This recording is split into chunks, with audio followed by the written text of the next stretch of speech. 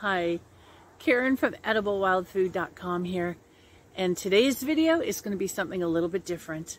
I'm not going to speak about plants that are edible. Leaves of three, examine thee. That's my say on that leaves of three saying, and the reason is simple, because alfalfa, leaves of three, red clover, leaves of three, what else? There are other plants out there, leaves of three, strawberries, wild strawberries. So it's really important as foragers to get out there and understand poison ivy, what it can do to us, and how to identify it. This video will help you to identify it at different stages of growth. And if you are interested, I sell a $5 PDF on my store, and the link will be below. And if you purchase the Poisonous Plants $5 PDF, my gift to you is a $5 PDF of your choosing. So when you fill out the order form, the additional information, not only do you put poison in there, but also put the name of the plant of the PDF in which you would like to receive. Let's go.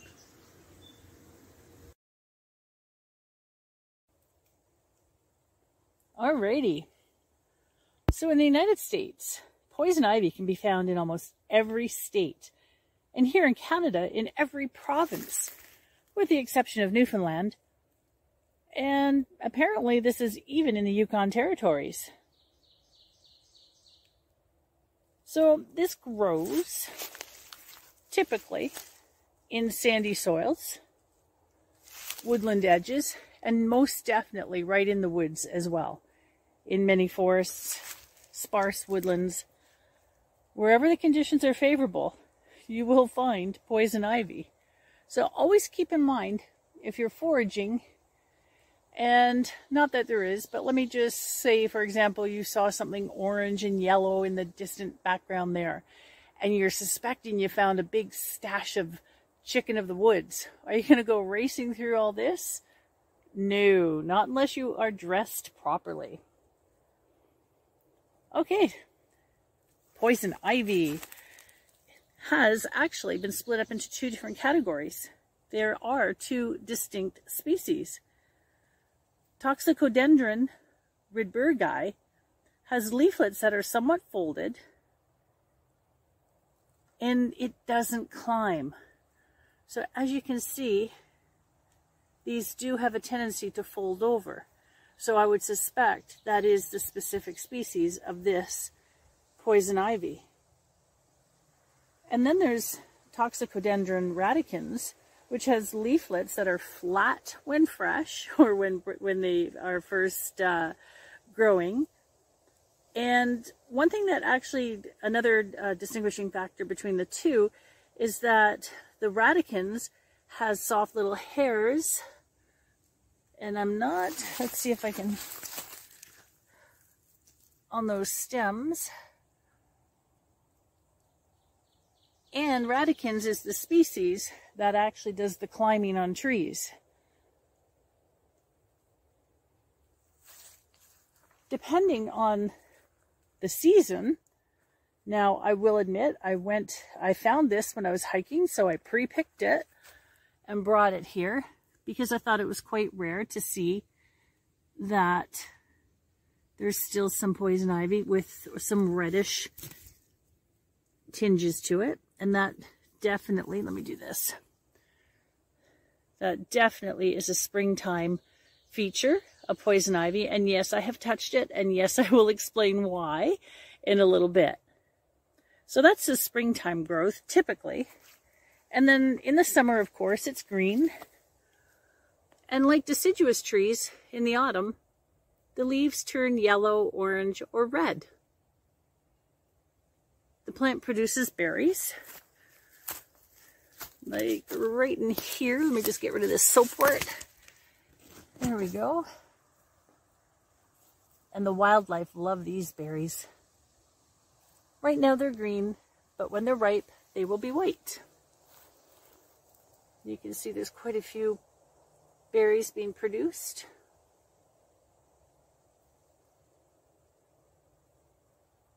And you'll notice the stems are more than often wood.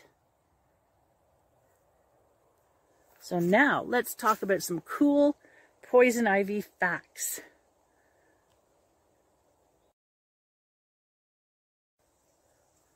So now I'm on the other side here, and plenty of poison ivy over here as well. There's a strawberry plant hiding amongst the poison ivy.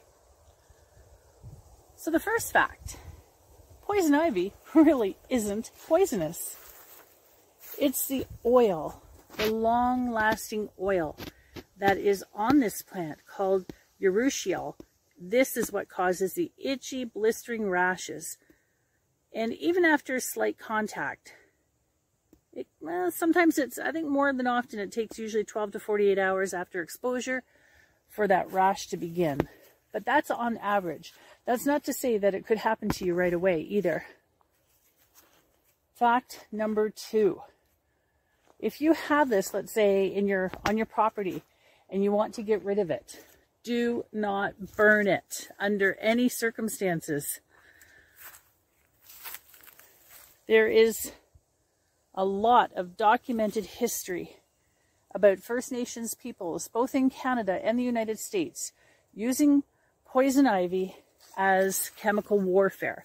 Now, of course, that wasn't the term used back in the day, but one thing for sure, they knew if the winds were favorable, by burning poison ivy, the smoke would be so toxic that when their enemy was approaching, it would burn their lungs, to the point that many of them ended up dying. So never, ever burn poison ivy. The oil, the urushiol, adheres to your skin within minutes. And make no mistake, it can touch your clothing, it'll stick to your clothing, stick to your backpack. And there is documentation that says the oils can stay on a surface, transferred onto a surface, for up to 5 years. So this is why washing with soap and water is mission critical if you've come into contact with this. And that includes your clothing and anything else. And that includes your dog too. If your animals have touched this, now your animals won't get the burning rash.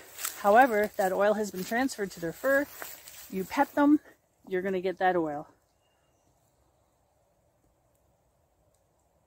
And of course, another fact, if this touches you and you have any serious reaction, especially if your eyes swell shut, you call 911. If you have a mild rash, take some oatmeal, add some water so it's pasty, and apply it to the skin, and you're going to get some relief. Another fact, poison ivy is not contagious. Again, it's the transfer of oils. The plant itself, the oils, is the blistering, the reaction, that is not contagious. Now, it is said 15 to up to 25% of people are not affected when they touch the oils of this plant. Hence the reason you saw me touching this. I'm in that 15 to 25% group, and I'm very fortunate.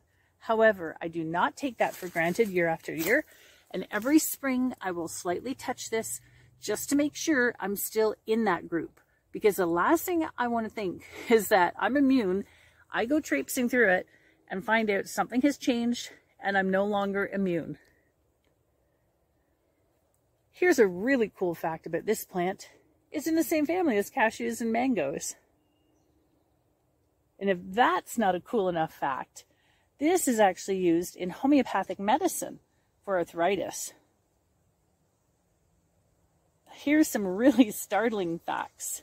Illinois Wesleyan University says that only 1 nanogram, which is a billionth of a gram, is needed to cause a rash. That's impressive.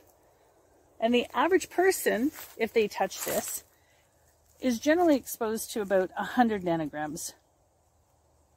1/4 ounce of urushiol is all that is needed, apparently, to cause a rash in every person on this planet.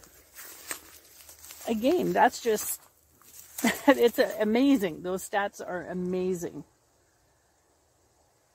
And it's also said that 500 people can end up getting itchy from the amount of urushiol that covers just the head of a pin. The name urushiol is derived from urushi, which is Japanese for lacquer. And I think I did mention earlier, oh good, I just saw, there's last year's berry growth. So these berries were not enjoyed by any wildlife. But there's some more. And these are a valuable source of food for several birds and mammals. And of course, once they eat it and they end up traveling and they end up defecating, we know what happens with those undigested seeds.